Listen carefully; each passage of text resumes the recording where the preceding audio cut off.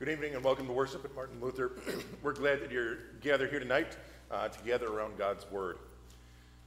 Tonight we observe a minor festival in the church here, which actually falls on January 1st, but it's the festival of the name of Jesus. So tonight we get to know Jesus. His name means Savior. So the 8th day of a child's life is when Jewish boys were given their names, and what we'll hear tonight is that Jesus was given the name Jesus, which means Savior, or the Lord saves. And we'll talk about what that means for us and for our lives tonight. Our order of service is printed out for you in your worship folder, also projected onto the screen. We'll begin with our opening hymn. That's 2 stanzas from O Come All Ye Faithful, and I invite you to stand for the last of those stanzas.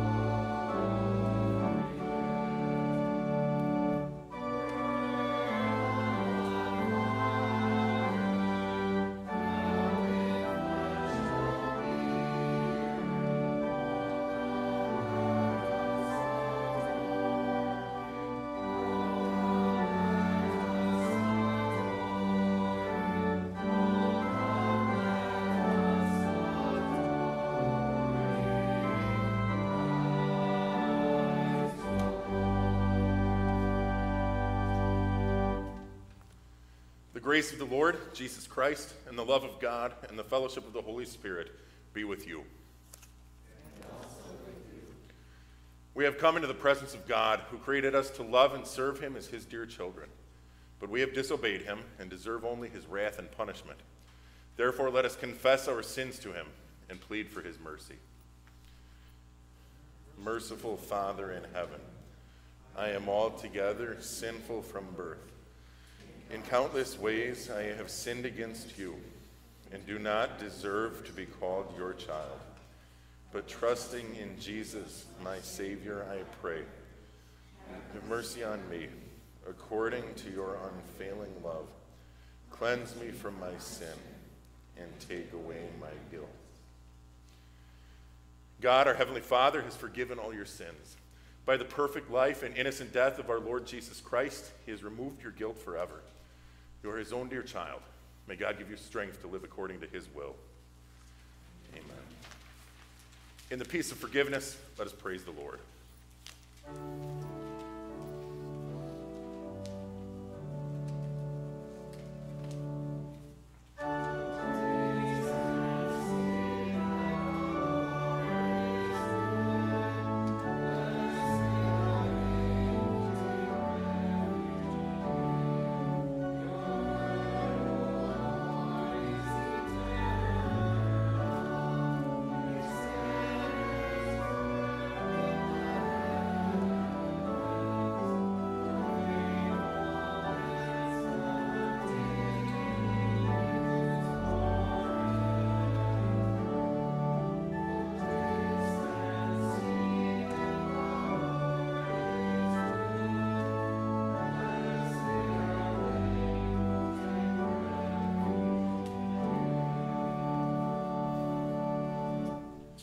Let us pray.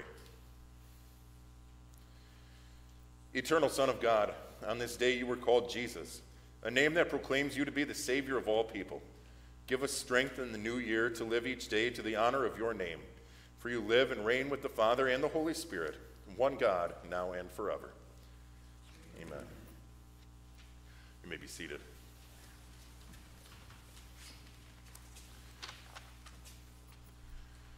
Today's first lesson is recorded in Numbers chapter 6. Here we see the Lord places his name on the people to bless them.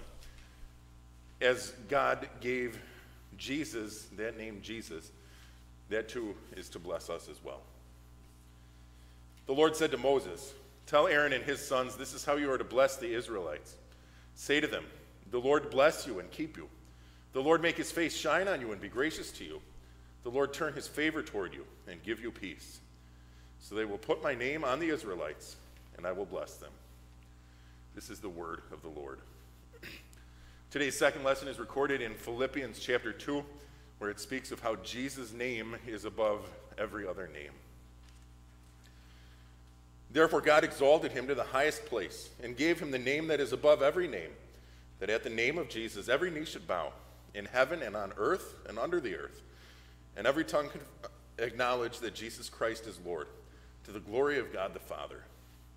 Therefore, my dear friends, as you have always obeyed, not only in my presence, but now much more in my absence, continue to work out your salvation with fear and trembling. For it is God who works in you to will and to act in order to fulfill his good purpose. This is the word of the Lord. Please stand for the reading of the gospel. Today's gospel is recorded for us in Luke chapter 2, and this will serve as the basis for today's sermon. On the 8th day, when it was time to circumcise the child, he was named Jesus, the name the angel had given him before he was conceived. This is the gospel of our Lord. You may be seated for the hymn of the day. That's the first three stanzas of hymn number 76, Jesus, Name of Wondrous Love.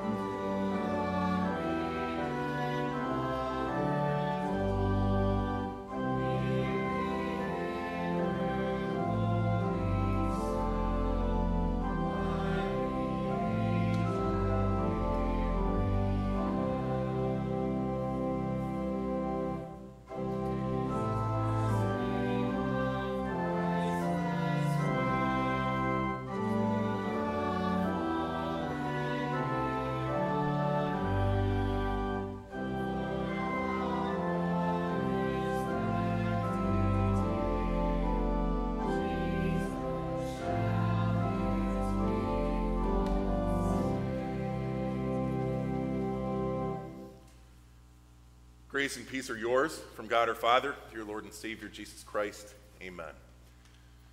The basis of our meditation this evening is today's gospel from Luke chapter 2, which was previously read. Brothers and sisters in Christ. When the angels had left them and gone into heaven, the shepherds said to one another, "Let's go to Bethlehem and see this thing that has happened, which the Lord has told us about." So they hurried off and found Mary and Joseph and the baby who was lying in the manger. When they had seen him, they spread the word concerning what had been told them about this child. And all who heard it were amazed at what the shepherds said to them. But Mary treasured up all these things and pondered them in her heart. The shepherds returned, glorifying and praising God for all the things they had heard and seen, which were just as they had been told. Chances are good that if you've ever been to a children's Christmas service, you've heard a recitation of those words. But what I've noticed is that those recitations pretty much always stop right there and don't include the last verse in that paragraph. That last verse in the paragraph is our gospel lesson for tonight, verse 21, which says, "On the 8th day, when it was time to circumcise the child, he was named Jesus, the name the angel had given him before he was conceived." Why do we normally skip that verse? Is it just so that the teachers don't have to answer a lot of questions about what circumcision is? Or is it maybe that we prefer to keep those services focused on Christmas and what's going on there and not what happened a week later? I'm not sure. But here we are a week after Christmas, and I figured that now is probably the time for us to talk about this verse. And there's a lot for us to take in here. Because here we really see Jesus start his saving work. We see Jesus start to do what the angel told Joseph he was going to do. He is Jesus. And he will save his people. But to really understand what's going on here, we need to understand a little bit about why they're doing what they're doing. And it has to do with the covenant of circumcision that God had made with Abraham. So God made a covenant with Abraham. He came to Abraham and said, "I'm going to make you into a great nation. I'm going to bless you. I'm going to give the land of Canaan to you and your descendants." So God gave all these blessings to Abraham, and he asked that in return, Abraham and his descendants would then follow a few laws, including this law of circumcision. It talks about that in Genesis chapter 17. It says, "God said to Abraham, 'As for you, you must keep my covenant, you and your descendants after you for the generations to come. This is my covenant with you and your descendants after you, the covenant you are to keep. Every male among you shall be circumcised. You are to undergo circumcision, and it will be a sign of the covenant between me and you. For the generations to come, every male among you who is 8 days old must be circumcised, including those born in your household or bought with money from a foreigner, those who are not your offspring. Whether born in your household or bought with your money, they must be circumcised. My covenant in your flesh is to be an everlasting covenant. Any uncircumcised male who has not been circumcised in the flesh will be cut off from his people. He has broken my covenant." So circumcision was an outward sign of the covenant or agreement between God and his people. God was going to bless them. He was going to protect them. He was going to give them a homeland. And the people would then set themselves apart from their neighbors by following God's command, including this command of circumcision. And what we see in our gospel lesson for today is that Jesus entered into that agreement. When we see Jesus was circumcised, it makes very clear to us that Jesus was expected and obligated to obey the law that God had given. This is what the Apostle Paul talks about in Galatians chapter 4 when he says, "When the set time had fully come, God sent his Son, born of a woman, born under the law, to redeem those under the law, that we might receive adoption to sonship." It's an amazing thing, isn't it? I mean, Jesus was true God. Jesus is the one who gave the law. He could have properly be understood as being above the law. But instead, he chose to become a human being, to become one of us who would be under the law. And Jesus' circumcision drives that point home. He is under the law, and he is obligated to follow the law. Why would Jesus do that? Well, what the Apostle Paul says here is that Jesus did that. He was born under the law to redeem lawbreakers like you and me. In short, simply put, Jesus was born under the law because he is Jesus, and he will save his people. And that's made very clear from the name that was given to him at his circumcision. He was named Jesus, the name the angel had given him before he was conceived. You see, the name Jesus means the Lord saves. And today we see Jesus begin his saving work. At his circumcision, we see that Jesus was subject to the law. And as the Savior, Jesus was going to keep the law. You see, over the next 3 months in church, we're going to hear a lot about Jesus' life and ministry. And each week when you come to church, you're going to hear a portion of the gospel being read, and in each of those gospel lessons, you'll hear about Jesus saying or doing something. And every time you hear the gospel and you see Jesus do something, you can look at that and say, there is the Lord saving me. Because when Jesus obeyed the law, he obeyed it for lawbreakers like you and me. And you can count on the fact that Jesus did that perfectly, and he did it in your place. Because that's who Jesus is. He will save his people. So what does that mean for you? That means that where you have failed, Jesus succeeded.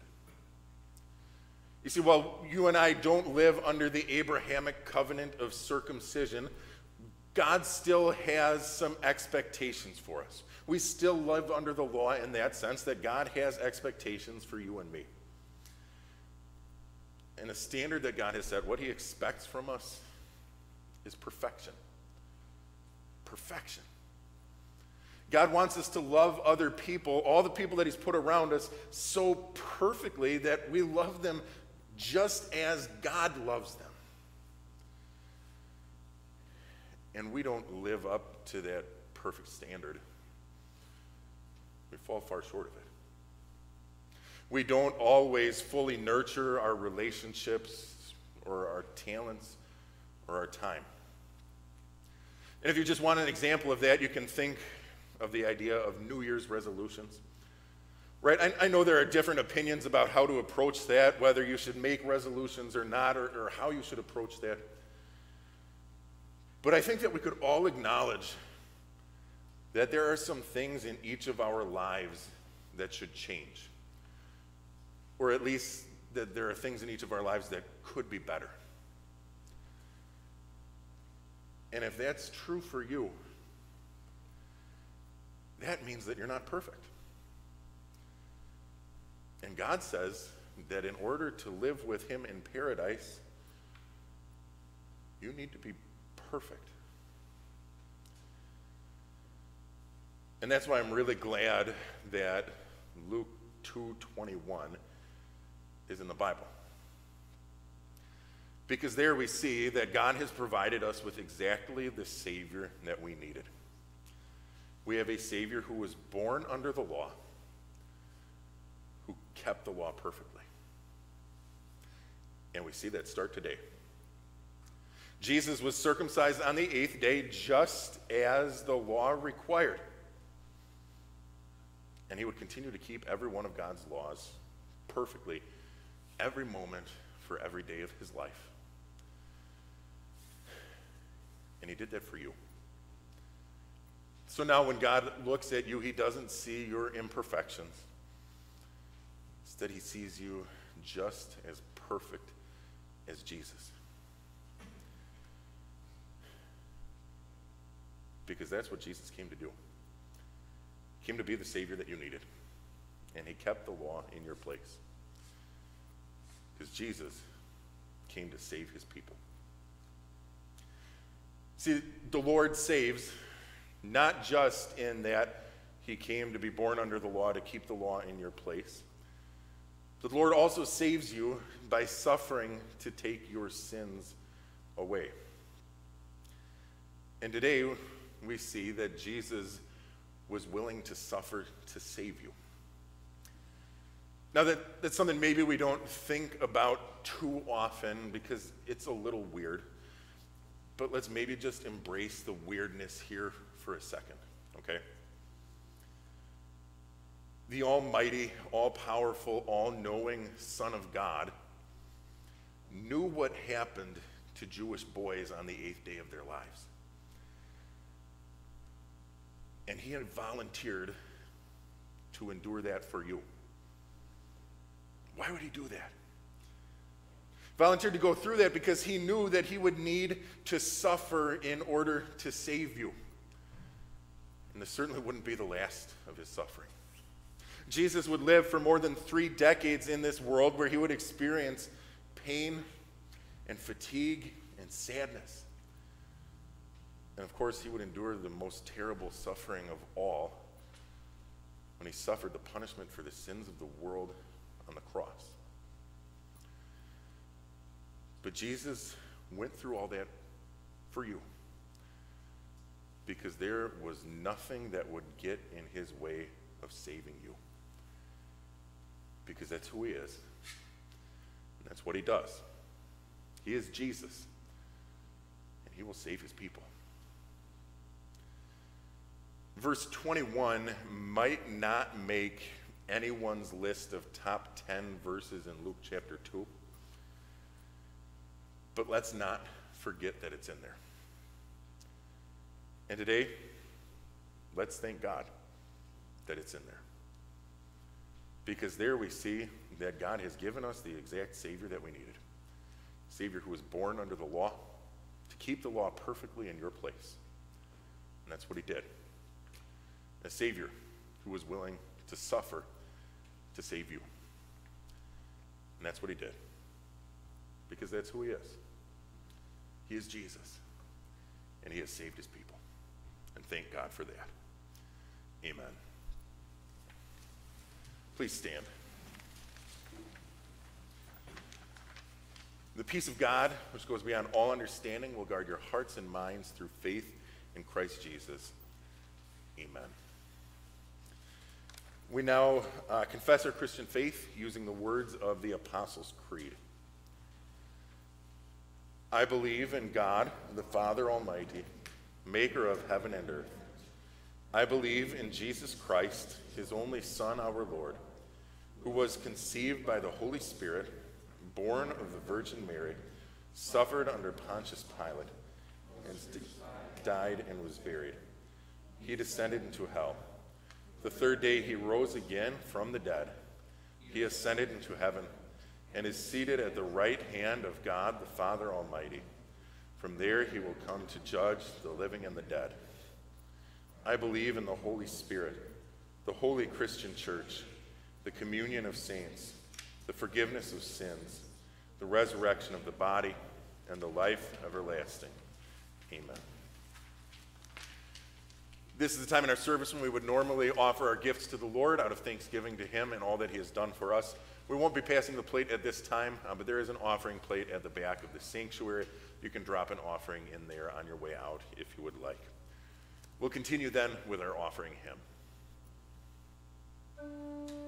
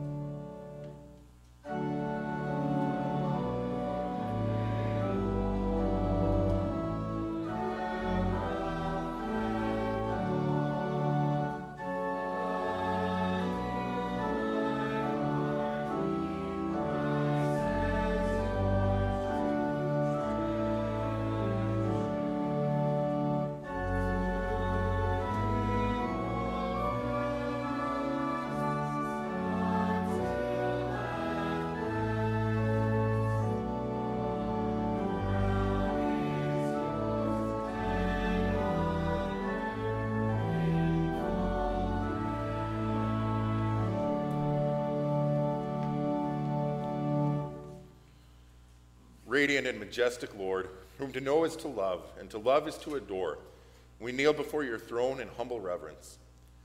If we could sing like angels, we might express the height and breadth and depth of our devotion. How weak and tuneless are our songs of praise. How desperately shallow and unmoving are our words of adoration. How weak and meager are the deeds of our devotion. Our prayers and praise are caught within us, unsung and unspoken. What is beyond our uttering, dear God, receive as earnest, honest veneration. You have come down to be our sinfulness, so that we may be clothed in your righteousness. You have descended to our low estate, so that we may be carried to heavenly heights. You have done the whole law's bidding, so that we may walk free of its condemnation. You died that we might have life, and have it more abundantly. What a great and gracious God you are, more greatly to be praised than we are able. We yearn to give you proper honor. Accept our prayers, dear Lord, our praise, and lead us to our heavenly home, where words and deeds and voices will be able and worthy to sing and say and do what honors you. We ask that you hear us now as we join together to pray as you have taught. Our Father in heaven, hallowed be your name. Your kingdom come, your will be done on earth as in heaven. Give us today our daily bread. Forgive us our sins, as we forgive those who sin against us. Lead us not into temptation, but deliver us from evil. For the kingdom, the power, and the glory are yours, now and forever. Amen. You may be seated for our next hymn. That's 2 stanzas from O Jesus So Sweet, O Jesus So Mild.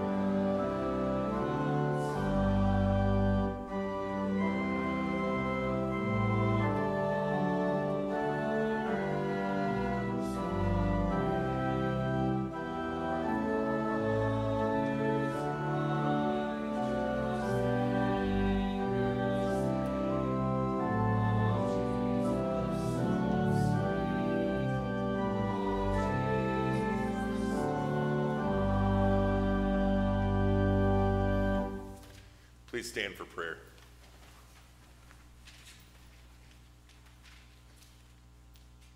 O Lord God, our Heavenly Father, pour out the Holy Spirit on your faithful people. Keep us strong in your grace and truth. Protect and comfort us in all temptation, and bestow on us your saving peace. Through Jesus Christ our Lord, who lives and reigns with you in the Holy Spirit, one God, now and forever. Brothers and sisters, go in peace. Live in harmony with one another and serve the Lord with gladness. The Lord bless you and keep you. The Lord make his face shine on you and be gracious to you. The Lord look on you with favor and give you peace. Amen. You may be seated for our closing hymn.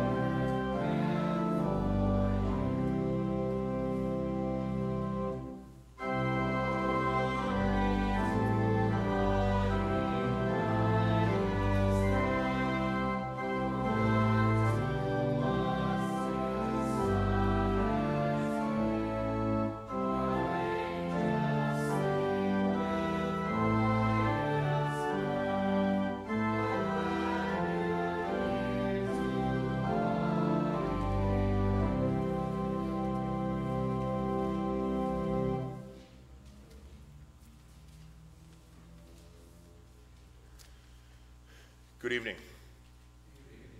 Once again, welcome to Martin Luther. We're glad that you're here tonight. We'd invite you to return to worship with us again soon. As far as announcements go, we are returning back to our normal schedule. We won't have Bible class tomorrow morning, but after that, we will resume our midweek Bible classes and then start up Sunday school and Bible class next Sunday. So plan accordingly. I'd encourage you to get plugged into one of those. We also have an update tonight from Neenah Lutheran School, short little video to update on the things that have happened at the school this past quarter.